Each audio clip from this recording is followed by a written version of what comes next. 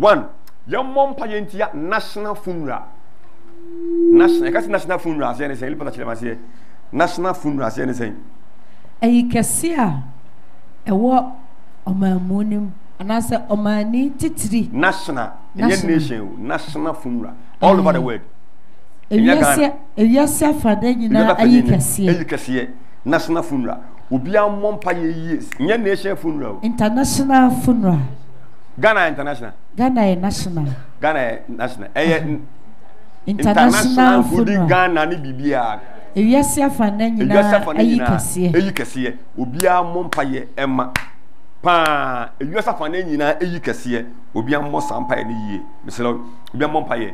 And at 2025 for corner. Never be this you are seeing any other papa. No go push that small see the country.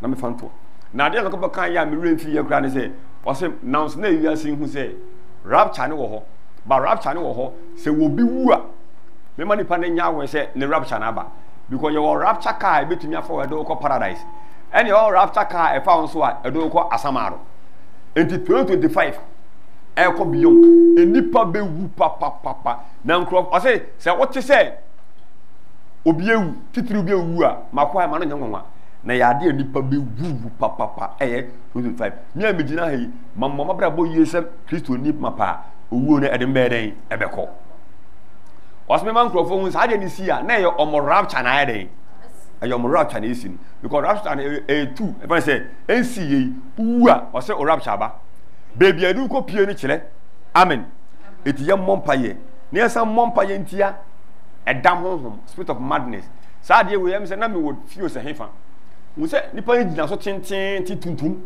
ana dreadlocks tuntum pa ka sie tuntum no se wonu na sinim no se honhoma eye dam no nie honhoma oye dam ya mompa ya efiri na sie eko 25 beyond edam do so be do so no de wo be hu pe bo dam no eye plenty edam pa because me hu say ogina so say King Kong black ana dreadlocks no se we or your spirit of madness or your damn sunsun enti no obia emompaye ne ombo Kristo abrabo amen ana yasa mompaye ntia flooding ye dade isuyiri ya mom wenye isuyiri no ma ne bi enye no ma isuyiri obi pai na eba ana ye no ma wana dia afibia so ebi ye bia se nsuto enye isuyiri normal ewiase nyina emompaye bisi wiase nye den emompaye last year baby nyewa say Kumasi on F45 me kan earthquake ho asem yensa mompaye ntia earthquake because style bia bi won bi style bia bi eden ebom bi mislew ena yale bi o man bofo be kan asem bi kire me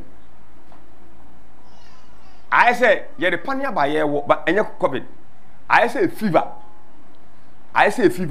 echi wana okọ enso nye fever ye mompaye ntia yale bia because echi wa na okọ se covid de echi wa ye ma bi ma wo sha ohwene we adna kwa say fever a ye won crofo panie meslem ye mompaye ntia sa ade no amen ni ensa mompaye ntia sa ade we mo me jai bo ntini mani se de ni ho bi I say we should pray for we should pray for a certain footballer. Ask for long life for him.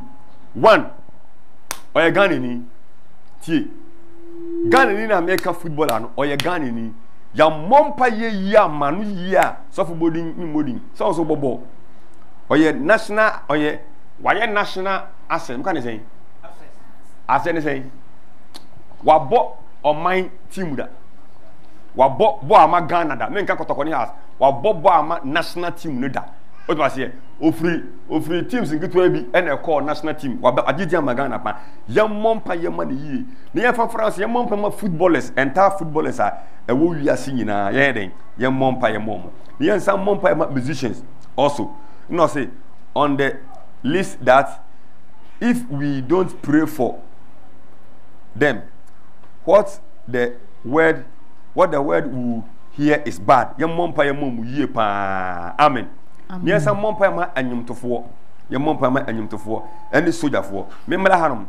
If it's hard here we What also ye adene blame. Ye abone blame. Sanya homani woni chiban fa blame. Eso for now de aboaba. Be so bi ehunu.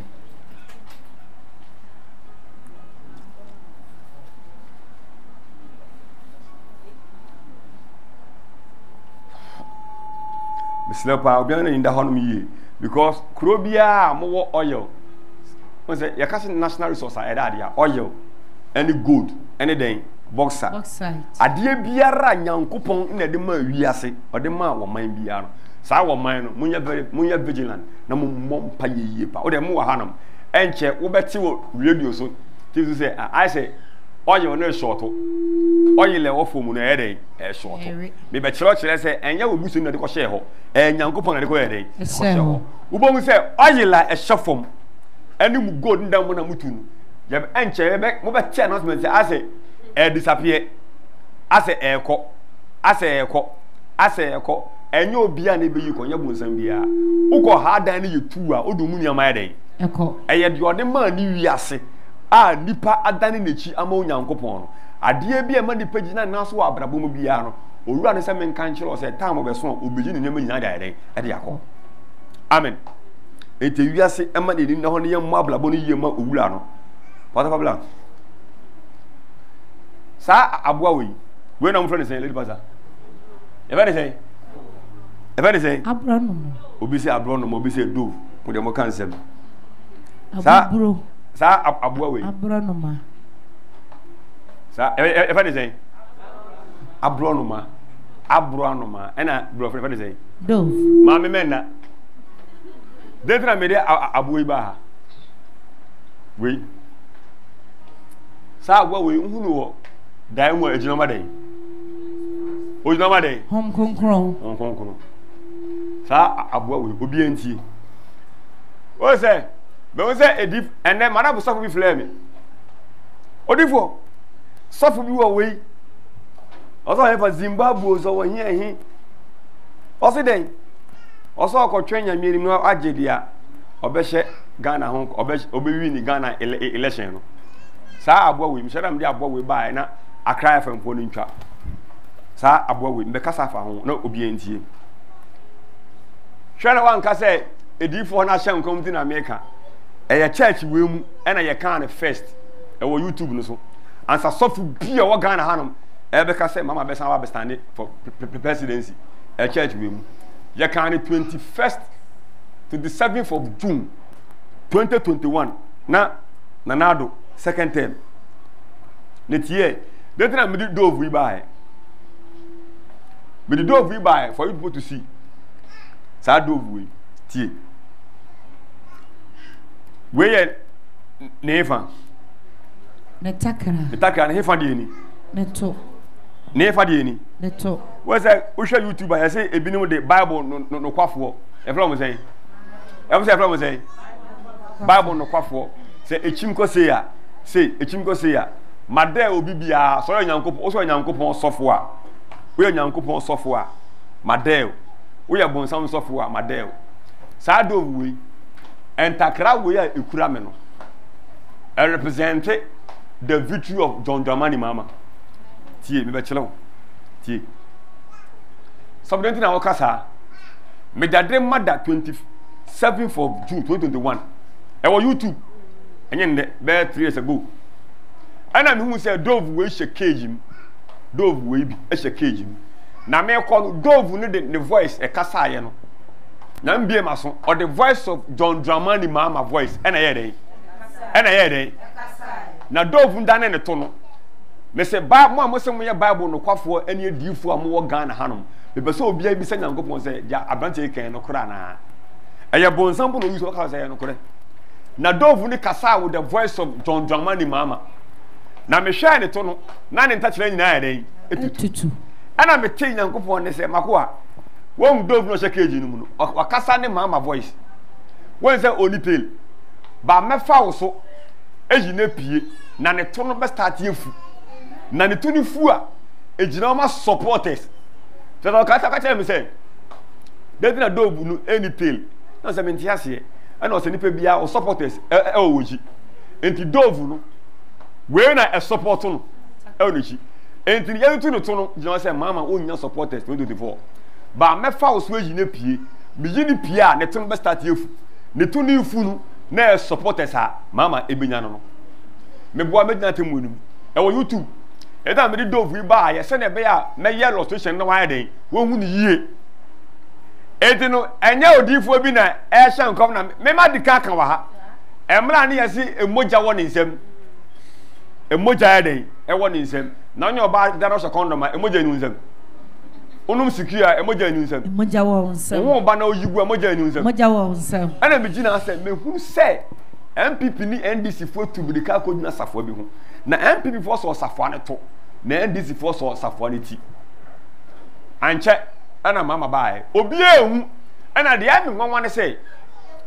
so your holiness sofo dey na o kan asem we obi ka so your holiness ni na won to aba munsi ni hu o ya nya atwom wo ye bonsamba eje ono na o so won to wo ma reason bia obu a ono na ento for no reason but entie nyankopon say wo be ka say won to aba holiness for mu ya very careful one obi enkoto aba ba party ewi ni a ebe ni de enya ya o depe ye de waka won say wa de ato because Bible say hu oba no to na won na de ada nada ni e bone ne say me ko to aba na ewie na makoye ntokwa ho na makodi atem me ko to na me ko bi fie a me ye de me ko Bible say we should pray for them leaders who does know so almost some ye dem politicians and if you are praying for them don't you have access to vote me be say you have and so the all lesson bebele monto aba monya atwom because one nyankopon na yi nyine dia osi nyine dia ene ye na wo se won so tumi kwoto aba ana mo ha menka se kwoto party A ana party B me chirawo se e wo se wo ye den oto aba because me tumi sole e mompa ye magana mpanifuo emla me nkoto aba because man nkoto aba nko kire me madwen a obi ba ko yidia ye yidia den ama me ene o ko toy duane a enkire ne a wope ma obi ama odi a wo wope amen eti anya fe na me be ka kire se ena odifu obi se enti no enkoma edifo bebile a hye nyina no me nka se enyankom hye ba me kire wa ade bi one ye beto aba abato ere wo mu be kire wo hu mienu a eye adwuma we se obi a hye nkom nyankopon e ba kwa na se bebile baako ba enkom na wo mu hye ni nyina no enye nyankopon na omo de hye eye office of the prophet and omo kita na omo de den omo de hye because God is not against Baumia, God is not against Mahama. Enti ujina prophetic area no mu a sani a wo pe na wo de be hye wo nkom enti because baka say na nyankopon o kan we no ono ase we enti nyankopon oye controversial mo ka say nyankopon e den oye controversial na no eye edifo no na ehye nkom enye nyankopon na ye den ehye nkom ena dodo na ehye nkom say me do party we denti na wiase ye wo man komfo wo man ni nyagidi enso muntumi nya wo man difo to say denti odifo biara o se nyankopon na afre no a wo gia demudie etumi hye nkom biara you are not working for God ha edifo ntie obi bia wo gia demudie ana etumi ma osika edane wadwen efri party bi ekosi wunye adwuma emma nyankopon because wo man komfo bia enye saade no ne ahom na ka kire no obeden obeka 81 those days ko Bible mu a ye wo man difu a they don't depend on anything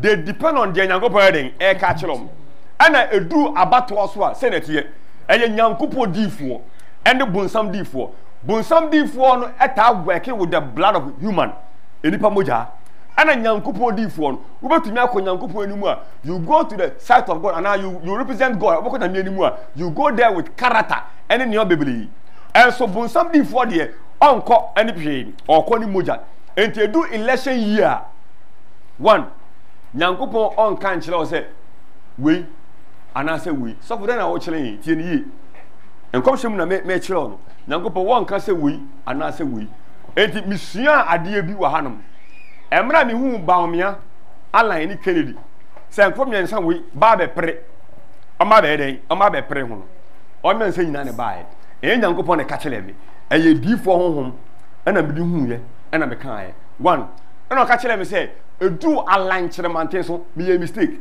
ɔse edu alankyerɛmante so edu alankyerɛmante so ɛnkyerɛ sɛ ɔsupport alankyerɛmante eti me ka YouTube me mistake me say alankyerɛmante na wɔn de aba ne bɛɛ den ɛbɛma no me gyina so sɛ edu no so nti no ɛma no ba yɛwɔ edu no so ɛne me taare kyi sɛ nyankopɔ taare kyi o ɔtaare kyi a automatic yɛde bɛɛ den ɛbɛma ba wɔse edu alankyerɛmante so eti mo a mo hu sɛ me yɛ alan ne Kennedy video bi no me ka sɛ ɔne de bɛma no na yɛ kasa a me te yɛ sɛ ɔse ɔno na yɛ den edu no so wanka sɛ ɔtaare kyi enti me hu kasa no dabaka o te masie enti no eduru mama so eye mama na Ghana akunya no be den on be man one enkyere se wonyankopon eden eta na chi because nyankopon won tie ba omi achi on tie mama achi on tie omu bie achi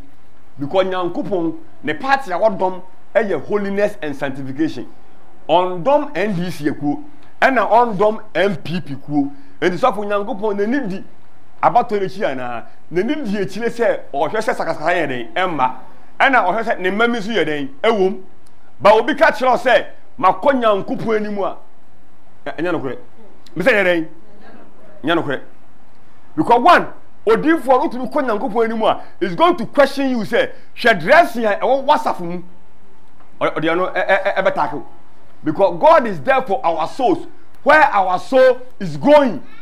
It's not there because of politics. What do you say? Nyamidi akwanchire mami. Me hu ade yi fa abo ehu. Ma fle beble person mu hia me including NDC fo. Beble Mr. Bennett he beble. O se kwasere me. O se menko. Ana me say na uyi kire me ka kire me say den tin na ma menko. O se menko. Menko.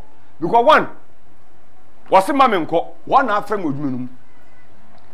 Apia femfo ni etwa yen Kumasi online mi bisa nyankopon ansa me ala wo mo so mu omo metwa nyankopon se nyam na mo kɔ hɔ mo yɛ den omo mfa bantu ne nsio na wo yi kyerɛ me se mama edutu aboa ne to na mama na manka man kɔ hɔ no man kɔ yɛ ne ma meya o se yes don't go there and so therefore be there they will go there o se ma me kɔ hɔ ano bibisa me say na nyankopon oyi kyerɛ o de yeden oyi kyerɛ o e de yeden o nyankopon ana me yusu nyame me se me yusu den nyame enye nyame na yusu me eye nyankopon na yusu me nyame gina mabosom ana nyame yi kyerɛ me nyame yi kyerɛ me nyame yi kyerɛ o me nyame yi hwe kyerɛ me eye nyankopon na kasa kyerɛ me tie ye wo different between nyame and nyankopon ba wo tie bebele na ena nyame me nyankopon kasa nkyerɛ me ena church ha nyame woni ha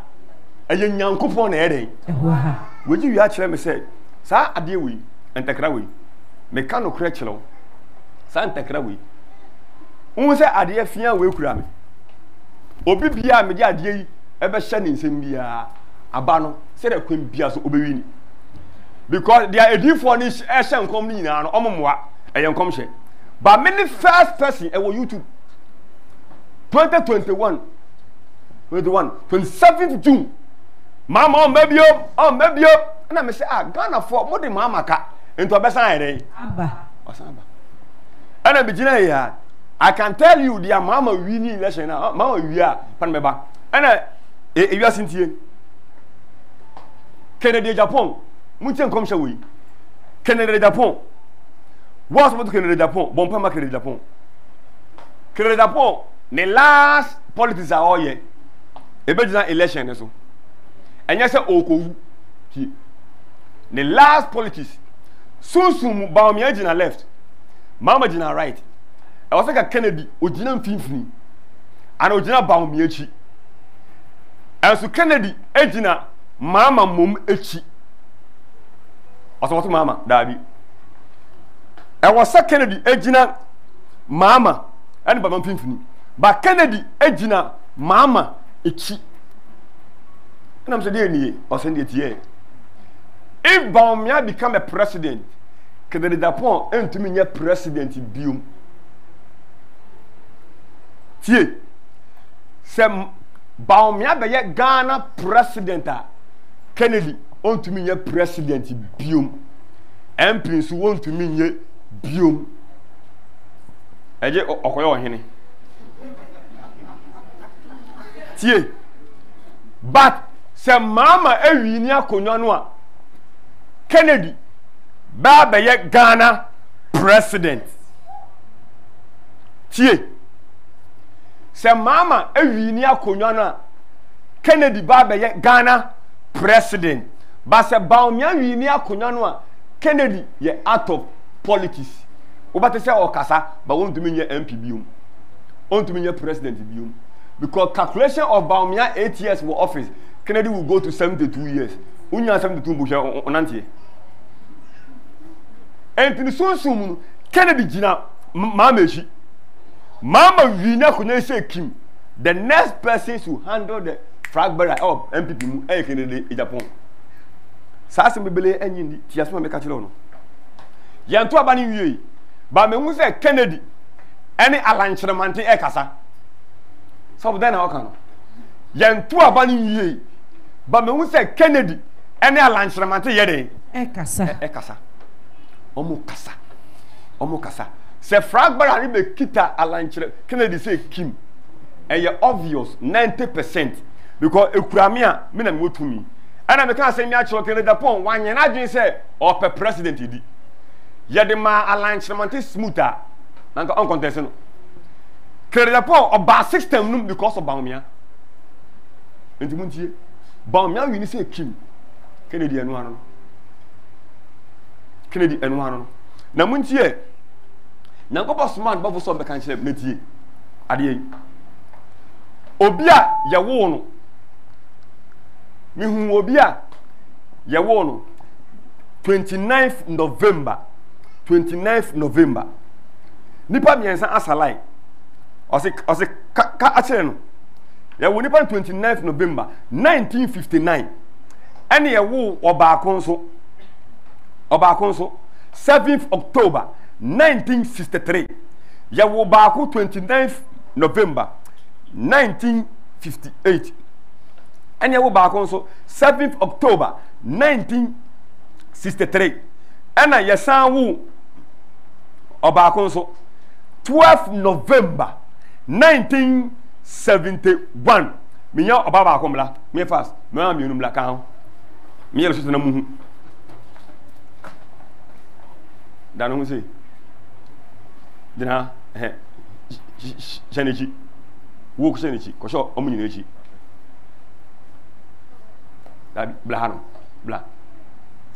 bla say na ade ne tie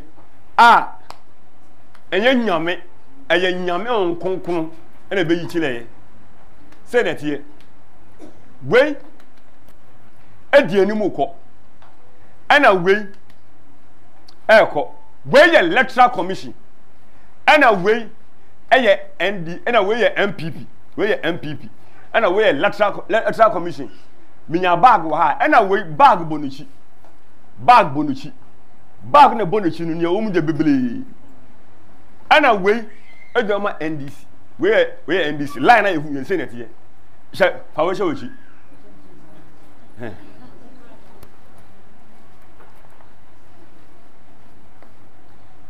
ade bi o bag ni mu se de yi tire electoral commission ni ena we MPP ena we NDC ena we MPP ne ade bi wom be play ye ma bia woni beje ana we electoral commission pato kowechi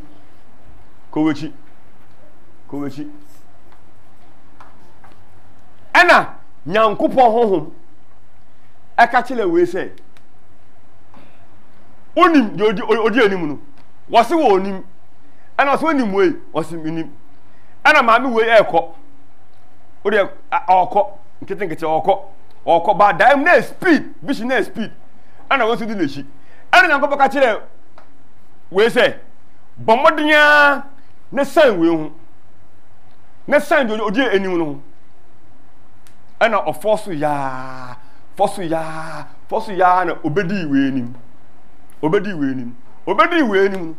ana we so just ka bona chi no absent MPP no ono so kan ho a ana obedi ha omko tu ye no ana Nyankopɔn mu bisa se nyama wo ye no oti ase ohu ye no se menti ase ana o se di obedi ye nim no odi enim ye electoral commission oba no dia na otoso 3 no eye NDC otoso second na bag bo na chi no eye MPP enti de meka se kan ho ne san ho no said the election be ye no eno na meyi a kire no eye NDC for na ba be di enim with a marginal eye marginal omo mbia omani a ye de 7 be ye omo L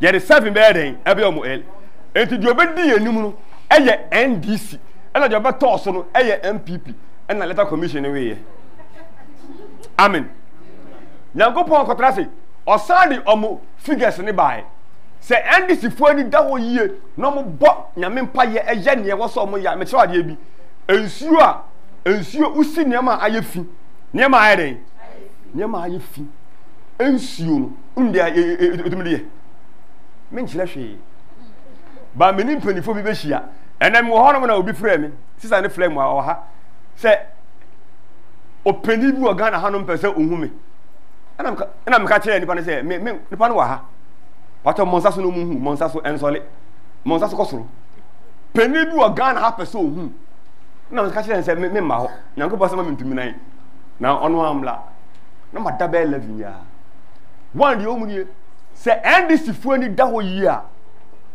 one de am fa ni 8 no ya ade a ebe pie wo abato num so ma mu nda ho yi a mu ni da ho yi pa se pa ayo mu 51 no wo menya ana omo point 8 no eno so da ho enti sa 8 no so mo ni da ho yi a na ade we come nsa ha ya sa ade ekura mi because one if I get chance of them na me the one we say if I me de jan uyishire me no me de aso mo nsa eno anu ana we mi pesika me be ko me former mother ho kejemfua abenada oni kaka say because dove no to no ena ekura me no when yes let's stop bia owi ase eye mi no yichire me eye me enta me be kan no 2021 27th June e wo YouTube ni na so enya be 3 years mama ntumi ma dia aba no o de sen do aba no de sen Mahama ba omani nya den enna ho omani nya den enna ho omani nya den enna ho makanda na say ye na tena konya no so nya mane hwe ja sa maka kire no parliamentary seat no MPP is going to lose massive. Amen. Parliamentary seat no MPP for on lose massive.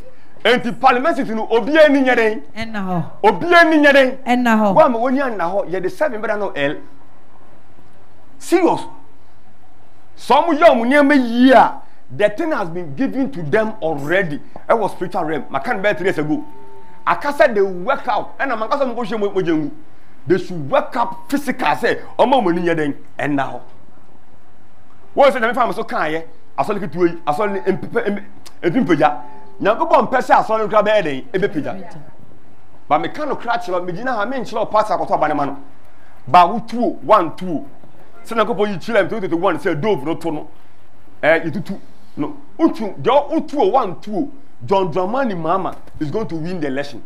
Amen.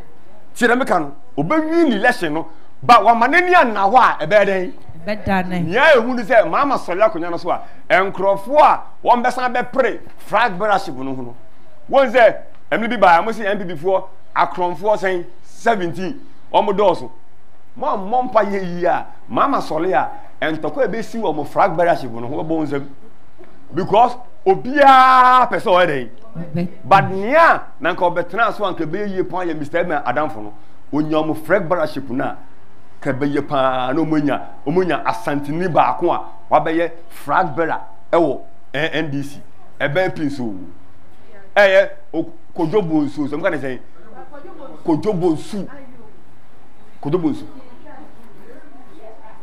etinu ere sami de fi boss etinu onye ni nyama yie ba wo mu dosu pa Mama sole a do be hu omehu amen enti yama ye ni na on yamo intended for no money den enna ho mi peskan ka mama ayu mi peskan ka ma ye tam kama yi but na Nigeria den no mo hwe eta amne yaso no mo ntie wo ho Nigeria election me kan wasem me kan say breaking the 8 no Nigeria elebesi Ghana ha no mensi